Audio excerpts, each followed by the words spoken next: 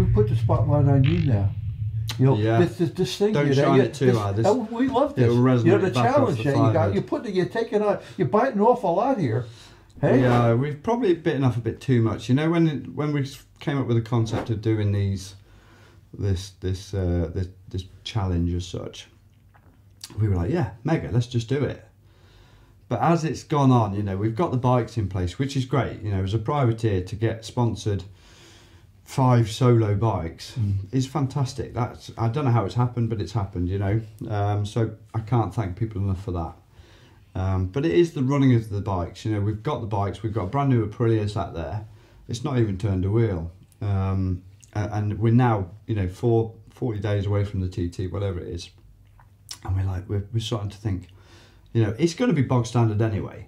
You know, the BMW stock, couple of handlebars, bit of suspension on there and stuff like that. But we're now starting to think, have we bitten off a bit too much because we've just haven't got, you know, we're seeded for the lightweight. We could hopefully win it, you know, if, in theory, if we're going well enough, we could win it on that Aprilia.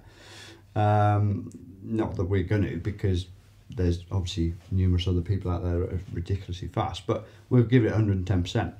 But, you know, we're seeded for that, fantastic. But it'd be nice to just have that little bit of a cash input to develop an engine, develop a bit of, you know, light, and put some lightweight bolts in there. You know, just to, you know, it's all part of racing. Yeah, why don't we get some guys? How about somebody throw a bit of money our way here to Michael, huh? Yeah, if that's possible, go ahead. that'd be great. I tell you what, it's a lot of fun. I keep saying I make these pictures, but this is like, you know, around the world. It's the same thing. If you're a guy out there, you got a business, go ahead and start making a little investment, because it's a nice little investment. You know, you're going to get some good publicity. In this case here, because what we just talked about, you know, your situation here, Michael. Yeah, you're going to catch some limelight here. Hopefully, that's what sponsors like. But moreover, once you get involved, that's almost secondary, because now you're part of the family. Yeah. And you're in the sport now.